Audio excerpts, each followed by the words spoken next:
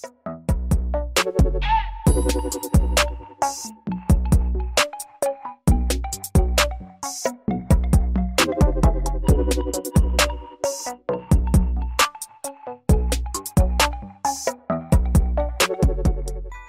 guys, what's up? It's Jay. Welcome back to my channel. Out here today testing the Newport Vessels NK-180-S, and we've got that paired up with the Bioenno Power 24 volt 50 amp battery. And you know, the name of the game today, this is going to be a really hard video for me to do because I don't get to fish, but we're just going to run this motor out here.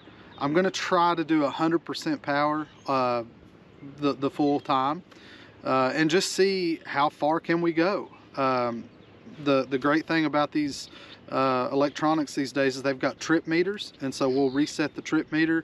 We'll get maximum speed, total time, distance traveled, averages, all that good stuff. So the cool thing is the technology does all the work for us.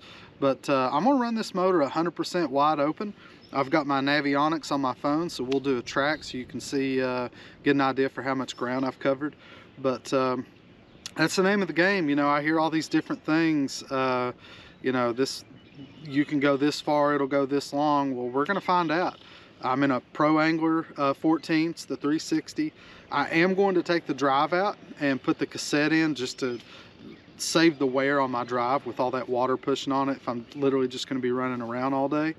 And then that's it. I don't have any rods or tackle with me, so I am without my standard tournament load.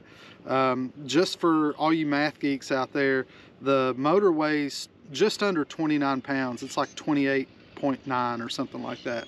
I'm sorry, that's the battery. The battery weighs 28.9 pounds, and the motor weighs like 14.7 pounds. So between motor and battery, you're looking at about 45 pounds. Just to give you guys an idea of the kind of weight that you're pushing. It's a calm day. There's not very much wind out here, so I don't expect wind or current to really be much of a factor. This is a small lake. So yeah, I think that's pretty much the parameters of the day. I'm gonna run this thing as much as I can. I'm gonna run it 100% wide open and just see. Let's see what it does. So probably gonna piss everybody on the lake off today, but oh well. We're just gonna go out and motor around and have a good time, I guess. Do some sightseeing. So let's go.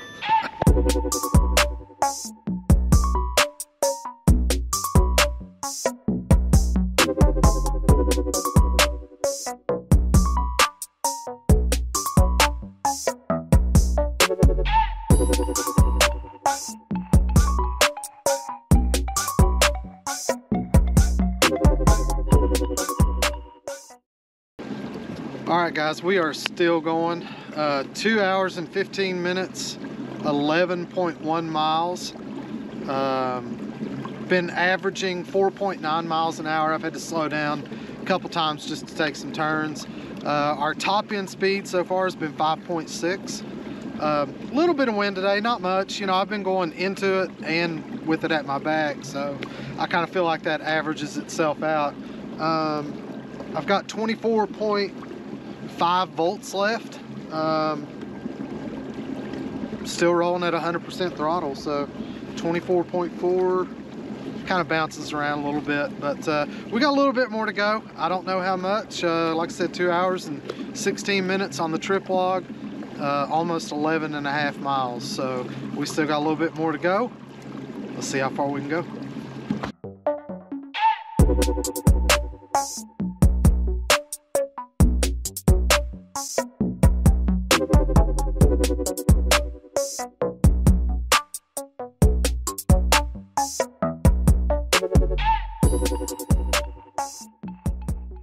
All right guys, I just ran out of juice. You know, I was running at 100% power, and then it finally just got to where if you tried to run it at 100, it would just stop. So the last little bit, I was able to get the last just little bit out of it. I think I was running at like 30%, and then it finally aired out low voltage. So finally ran out. If you guessed 12.9 miles without going over, whoever was the closest to that without going over wins a pair of Hobie polarized sunglasses, or Hobie eyewear rather. Also, the total ellipse time was like 2 hours, and it's kind of changed on me now, but I think it was, I took a screenshot of it. It was 2 hours and 46 minutes. So yeah, you know, that last little bit, my moving average kind of fell down a little bit. I think it was 4.7 miles an hour. Maximum speed was 5.6. So yeah, that Bioenno battery, that's a 24 volt, 50 amp battery. I'm gonna put the link in the description. You can go check out these batteries for yourself. They have all kinds of different ones, 12 volts, 24 volts, 36 volts, a lot of different sizes to fit your needs. Jay Wallin Fishing will actually get you 15% off, so enjoy that discount. Please go through and check them out. I'm telling you, they make some really good batteries. Been taking care of me for a long time, and we just put it to the test out here today, and I'm pretty happy with the results. So I think they speak for themselves. But definitely a big fan of the Bioenno batteries. And Newport Vessels, I mean, this motor, it just runs, you know what I mean? No issues whatsoever, no cavitation. It just runs perfectly smooth. I don't deal with the foot steering, I just do rudder steering. Absolutely no trouble with that whatsoever. I think that's the easiest, cleanest setup. And you know, for me, I'm using this to get from point A to point B. I'm not really running current or doing anything crazy with it. I'm just trying to get from point A to point B a little bit faster and a little bit more efficient. But definitely a big fan of this pairing between the battery and the motor. I think for the weight, for the power, for the range, for everything you get, it's just a nice, neat little package. So really pleased with it. If you were to throttle back off of 100% and run it like 80, you would get quite a few more miles out of this motor. Running 100% really drains it. And to be honest, the difference between 100% and 80%, you're really not losing that much on your speed. You know, your average is 4.9. If you throttled it back to 80%, you might get 4.6, 4.7. Really not that big of a difference on speed, but you're going to gain several miles in total distance that you can travel. So for me, for the weight, for the convenience, this Bioenno battery, this thing's a beast. This thing's a beast. Like I said, that's been running at 100% power, pushing out about 460 watts, give or take. All right, guys, before we close the video out, got a little bit of housekeeping to take care of. This was a contest. I asked you guys in part 1 to make a guess on how far we could go on this motor and how long we could go on this motor. So had a lot of good guesses. A lot of you guys were really, really close. Some people went over by a lot. I think I saw one guy said 40 miles or something. Man, I wish. But no, a lot of you guys were really close in guessing the right numbers. Fishing with Brian on YouTube. I'll reach out to you, Brian. I'll shoot you a message.